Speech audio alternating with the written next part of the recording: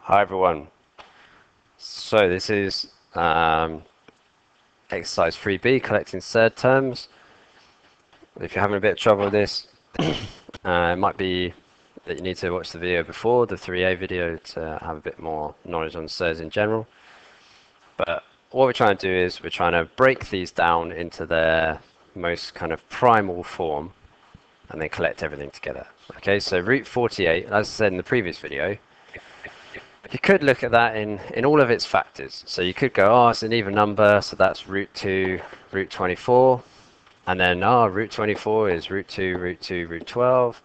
And root 12 is root 2, root 6. And root 2, root 2, root 2, root 2, root 3.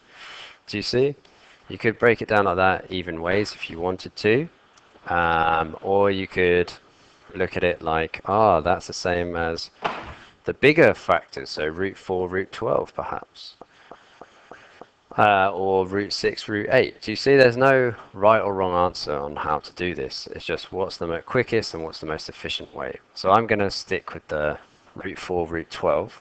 So root 4, root 12 plus 4 lots of root 75. So again, I could go, well, 75. Again, if I don't really know the factors, 75, I could just go for the 5 and then start working it out. Or maybe I can see that 75 is a multiple of 25.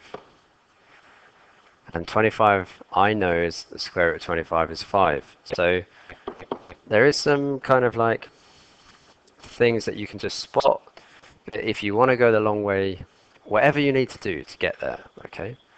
So root 4 is 2. And root 12, that can be broken down into root 4 and root 3, can't it? It could be root 6 and root 2, but that just seems, again, longer because I'm looking for square numbers, okay? 4, root 25 is 5, and the root 3, that can't be broken down anymore. So 2 times root 4 is 2, root 3 plus 20, root 3, so that gives me 4 root 3 plus 20 root 3, and therefore that's 24 root 3, collecting them all up. So this thing here is actually the same as 24 root 3. Let's go for next example.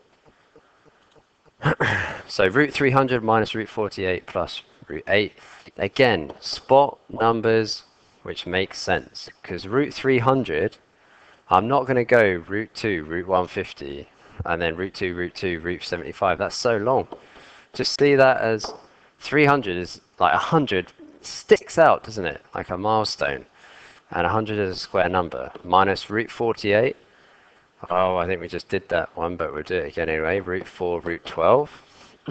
Okay. Or you could do root 16 and root 3. Do you see? I didn't see that earlier. So it's okay if you don't see this stuff. You will get there. And 8 is root 4, root 2. So root 100 is 10. Root 3, take away root 16 is 4 root 3, root 4 is 2, and the root 2 stays. So collecting terms, because root 3 can't be broken down anymore, it's like saying 10x minus 4x plus 2y. You put all the x's together and all the y's together. So 10 root 3 take away 4 root 3 is 6 root 3, take away 2 root 2. I think there's another one, or is that it? And that's it. Okay, cheers.